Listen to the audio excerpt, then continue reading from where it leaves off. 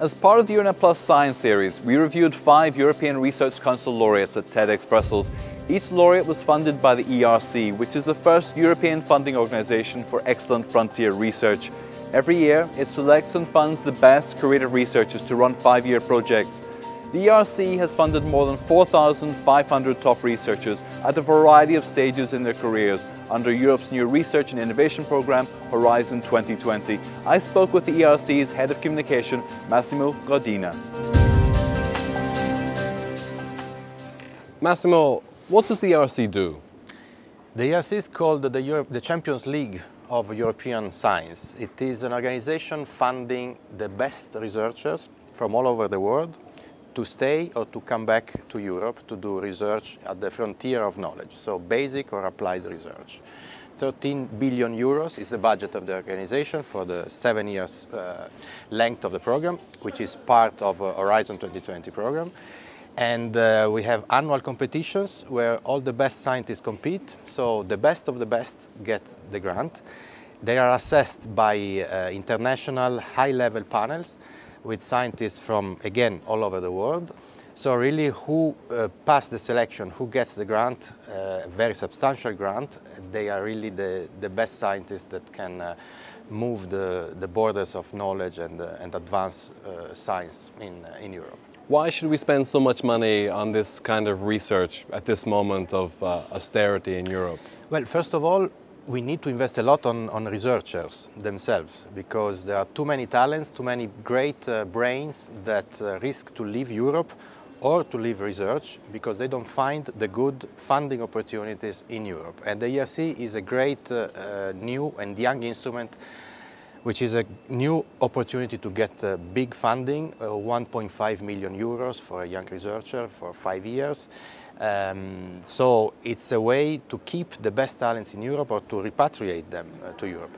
Secondly, it's important to invest in frontier research because the big discoveries in the history of human beings, they were never planned in advance. You have to plant the seeds all over and then the flowers will come. You have to invest with a high percentage of risk, but those projects that will work can really make a difference, and we have great examples from the history of science, from internet to X-ray to infrared, big discoveries that were done in basic research with no immediate application, but after a while there was the application and the great application. So it's very important for society. If we don't invest in this frontier research, can we effectively compete with America, with Asia?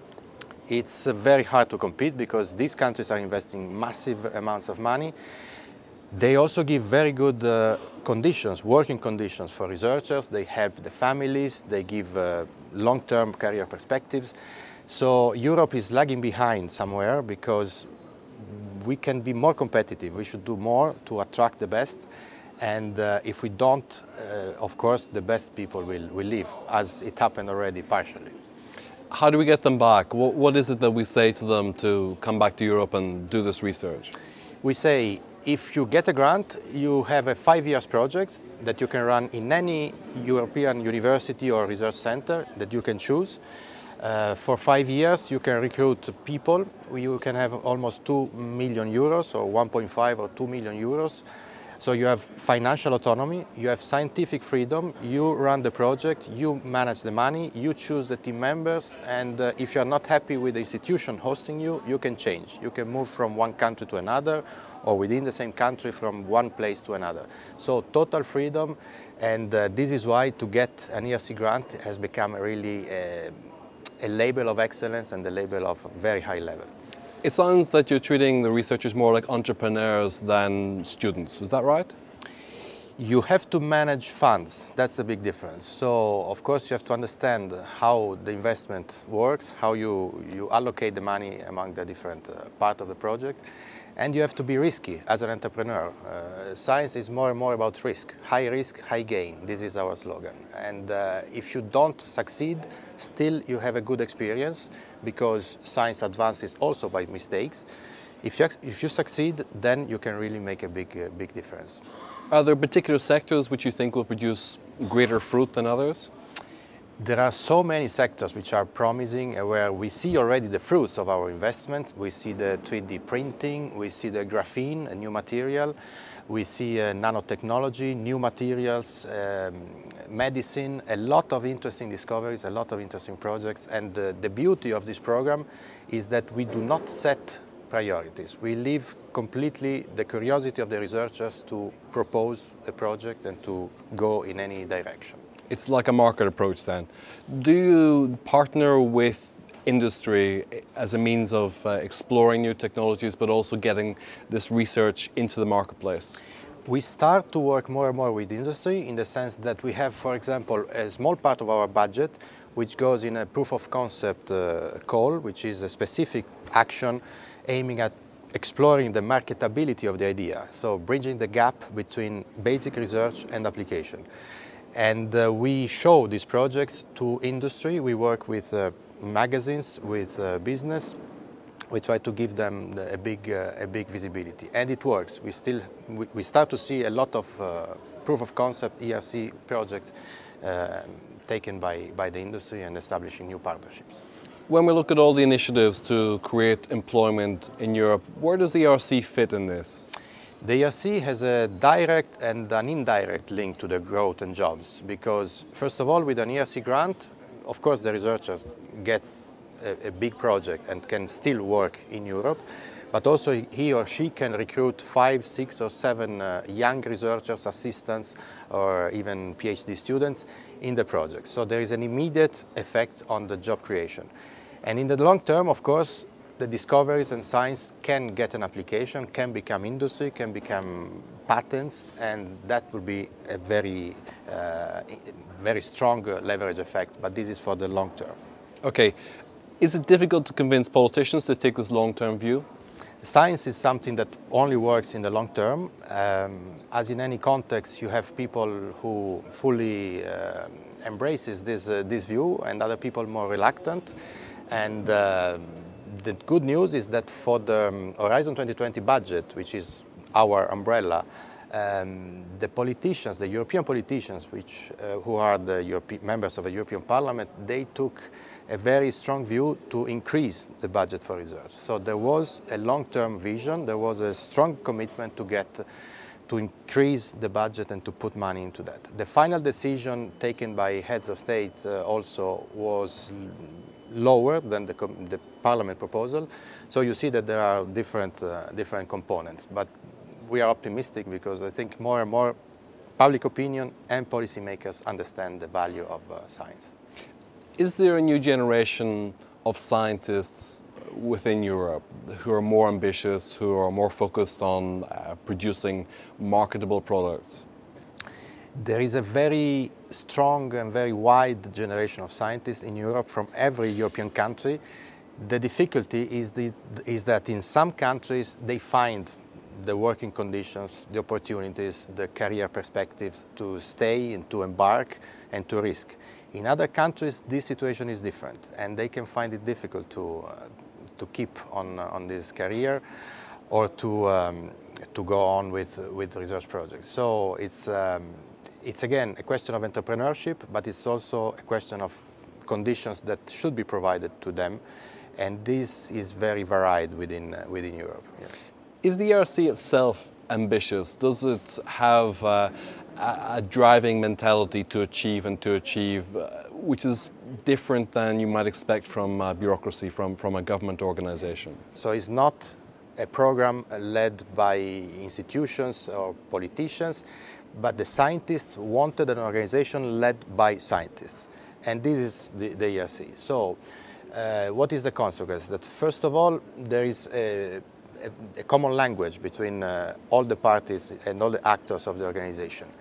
And secondly, there is this bottom-up approach, no thematic priority decided by the top, and also the high level of the panelists. This is really the key for all this. And scientists like this. It's a program which is very simple, the bureaucracy is very light, the design is very simple. It's one researcher with one institution, one idea, and one selection criterion, which is excellence. So very easy and non-bureaucratic.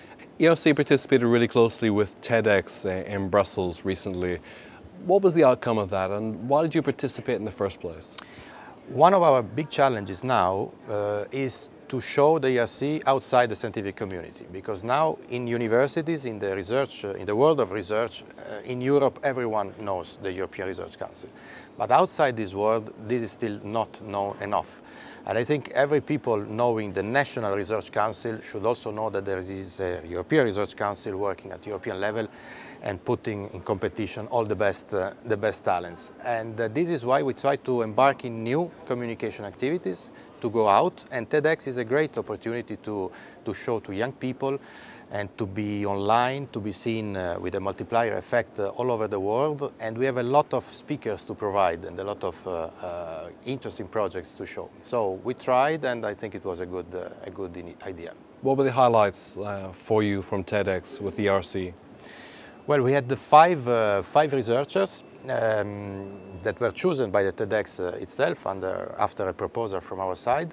We had a Nobel Prize, a Nobel Prize in Economics, Professor Pissarides, and we had 4 projects run by rather young researchers, very interesting, from tsunami management to graphene. So I think all of them were extremely interesting, and we had very good feedback from all participants about the 5 of them. One of them was to do with invisibility. Is this the kind of technology which catches the imagination, which you need to present to gain a wider public audience? This is exactly one of the interesting projects for a general public.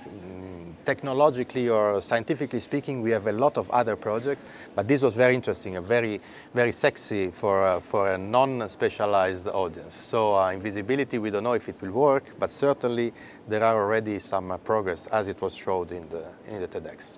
Finally, in terms of junior education, high schools and primary schools as well, does the ERC have an educational role to play in encouraging people to get into science? Not yet, at least not yet directly, but we hope that there is an indirect effect with a role model that many of these scientists are assuming. And one of the key challenges for us is to help Europeans, to help European women to be more active in science and to embark in research career, because still we are lagging behind what it should be in this respect. So we hope that with the examples of great women scientists, there will be at school and in higher education more women and more girls attracted by this career. How many researchers are involved in these projects? In these first years of the organization, we have funded 4,500 top researchers and 26,000 team members, so another set of young researchers. Impressive numbers, very interesting, but still growing, because every year we fund an additional 1,000 researchers plus the team. So we have a good effect also in the job market. And you fund about 10,000 postdoc researchers as well. That's a substantial number. That's very substantial, and these are people that one day will apply to become principal investigators, to become real beneficiaries of the grant. So we can have a multiplier effect and a very promising scenario. Yes. Do you think that the system itself gets more effective as these younger researchers mature? Yes, because they learn by doing, by definition, and they see how the principal investigator, the big researcher works. They can get the inspiration, they can apply themselves, and these things is already happening. So we also try to encourage all the senior scientists to stimulate and to facilitate the career of the youngest. And this is a criterion to get a grant also for the senior scientists. So we try to facilitate the emancipation of the young scientists. Massimo, thank you.